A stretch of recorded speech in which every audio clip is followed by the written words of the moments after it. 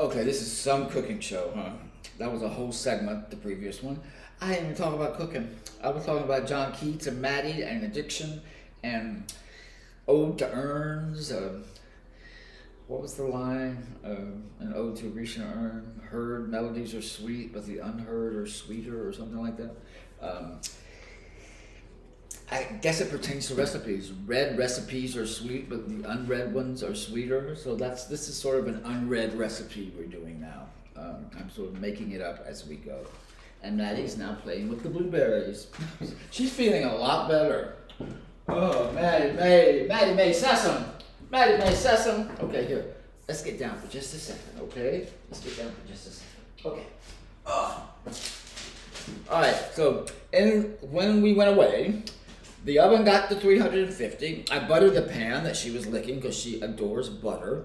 I did all the mixing, which was you do 1/3 of the flour mixture into the sugar, the eggs, and the butter, and then half of the milk and lemon zest, 1/3 of the flour, the other half, and then the other third of the flour.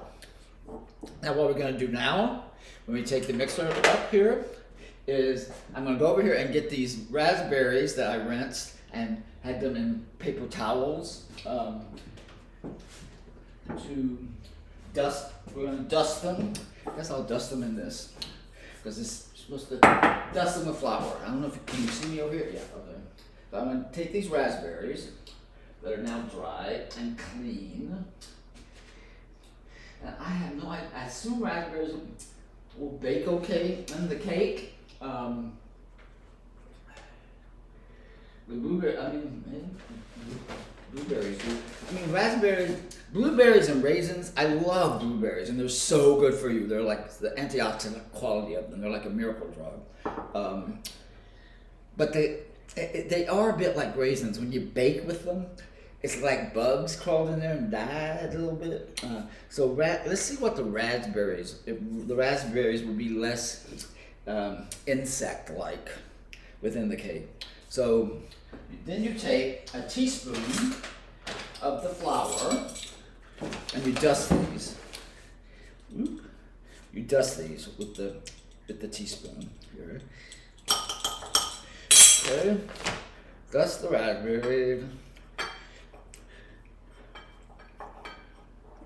Then you take your mixing bowl of batter. It's so pretty. It smells so good. See? And take this, clean this off. I've already licked the Danish whisk. This batter, I mean, even if it doesn't bake well, the batter itself is so good. It passes the batter test. It's really good. Okay, we're gonna fold in these raspberries into this. Okay, till it's evenly folded. Ooh, that's a lot. It's gonna be a very raspberry cake. Okay, fold those in.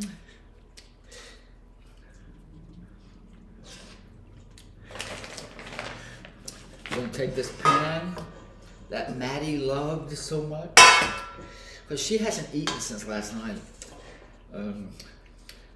They told me at the vet place not to let her eat for another hour or so, because she could asphyxiate on the food. She's a little drugged up. Okay, I'm gonna pour this batter in here. Okay, ready?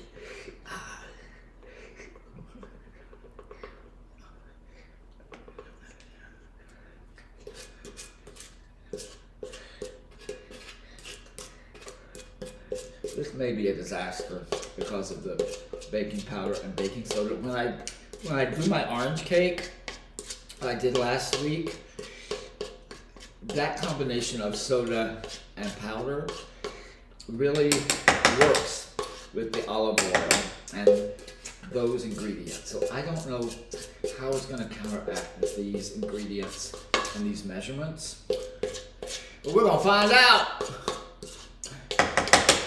I want it to be good for Matty because we named it for her. Oh, okay.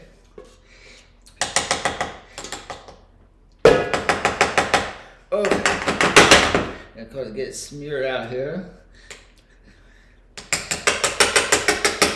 Get a spoon for that. Okay. So we're gonna bake this at 350 for an hour. And then we're gonna come back and we're gonna glaze it. I'll have the glaze ready.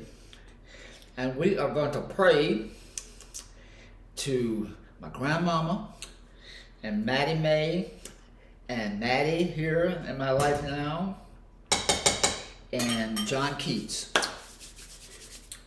that this is gonna work.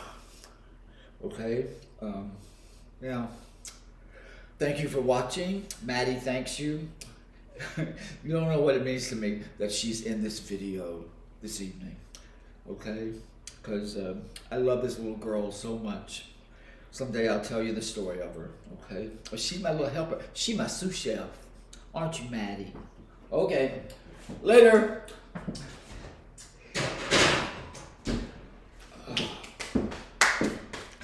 See you in an hour.